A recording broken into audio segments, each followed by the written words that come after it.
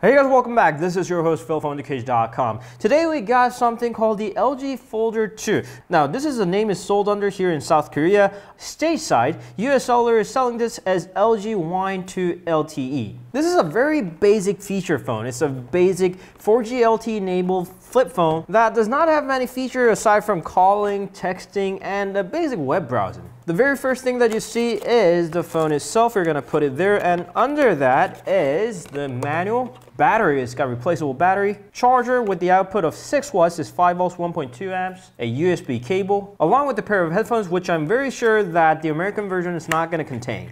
It looks like this. It's very basic pair of headphones with the 3.5mm headphone jack. Nothing special over here. So the phone itself. Why would you want something like this in the year of 2020? Well, it mostly likely is because first, you're a senior citizen, or secondly, you need something super simple as your work phone. All right, we have the battery here. You can open up the rear cover. Before you install the battery, there's a nano SIM card slot along with the micro SD card expansion slot because it's got 8 GB of storage, and that's not a lot for some MP3 files that it supports. So if you want to expand that, you can surely do that up to 32 GB. Alright, we'll install the battery, and since we're already on the back, here is a speaker. That's the external speaker that's going to play music, play ringtones. And next to that is an emergency button. You click that 3 times, and it's going to send an emergency message to a pre-stored contact that you are in a not-so-good situation. As you can see, it's a flip phone, and it comes with external display, which is a very rare treat in the 4G LTE feature phone market for some reason. Over that is a 2 megapixels of camera, nothing fancy. It doesn't even come with the autofocus.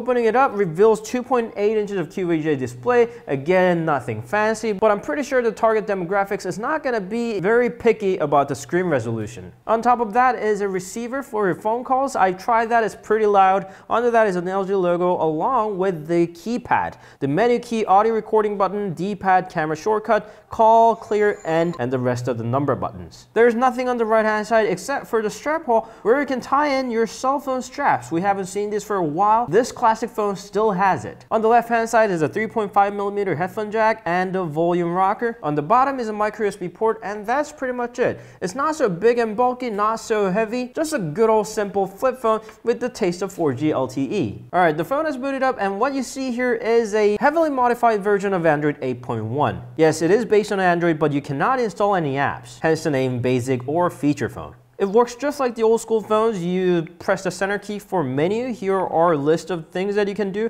And interestingly, as you can see from the top status bar, there is Wi-Fi built in. Through that, you can update your phone's software, and there is even a nifty web browser built in.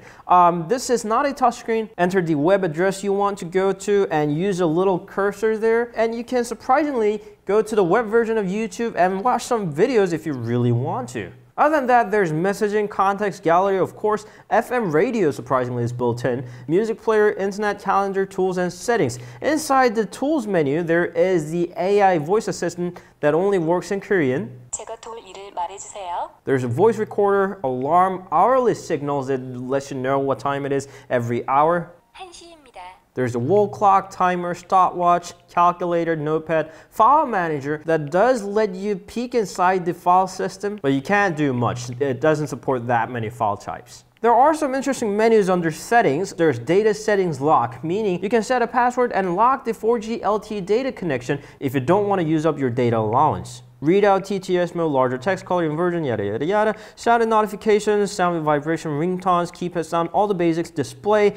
Surprisingly, there are different types of fonts. There's Roboto, LG Smart, Kind, Gothic, Friend, Travel, Yo-Yo.